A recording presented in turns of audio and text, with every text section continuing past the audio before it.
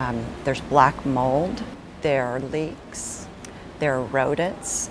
It's kind of deplorable. It's like a third world country. But it's not a third world country. It's the LSU Studio Arts Building. Since 2000, architects drew up plans to renovate the building 3 different times.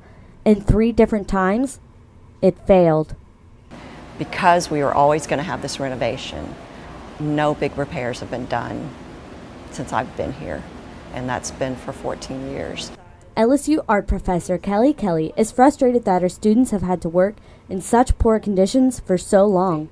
It's always, oh, we're not going to do any big repairs because we're about to have this renovation. The art building becomes a home away from home for students like Molly Gleason.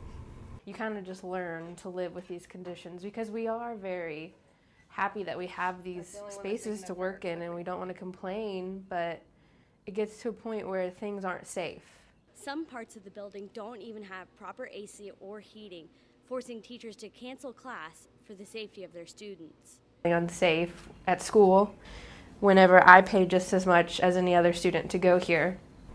Senior art student Ellen Farrar decided to take action by creating a protest against LSU and the legislator. We're all basically sick and tired of it. I thought it was necessary to create social media to help connect us together so we know who to talk to and know what's going on. Farrar generated the State School of Decay Facebook and Twitter profiles in order to connect members of the art school and gain the attention of Louisiana politicians. A BFA shouldn't be a death certificate, you know? I didn't come here to risk getting sick. I came here for an education the education that LSU promised to me.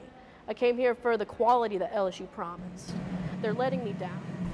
For Tiger TV, I'm Marina Gelpi.